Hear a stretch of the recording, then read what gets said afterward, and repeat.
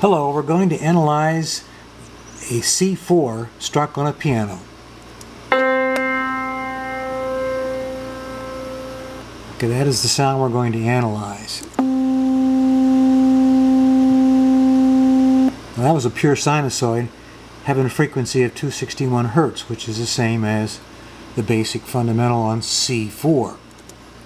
Here's the spectrum of C4. You can see here the fundamental, second harmonic, third harmonic, and so on.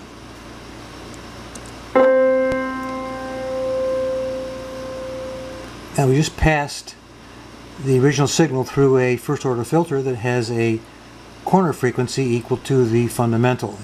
And you can see the spectrum is a little bit different than the original one. There's attenuation at the high frequencies, which is what you'd expect. Now we remove all of the power, signal power, below the fundamental. See, it's gone right here. Here it is in the original.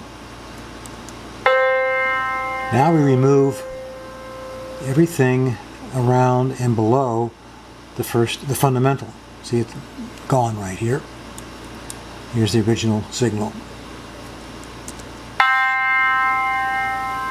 Now the first two harmonics are gone. We have now no power right in here anymore. Here's the original signal. First, second, and third harmonics are gone. 1, 2, 3, 4 harmonics are gone. 1, 2, 3, 4, 5 harmonics are gone. Now there's the original signal, and we're going to start from the other end of the spectrum and remove high frequency power. Okay, there's everything above the fifth harmonic is gone, and you see the sound is quite different. Now everything above the fourth harmonic is gone. Everything above the third harmonic is gone.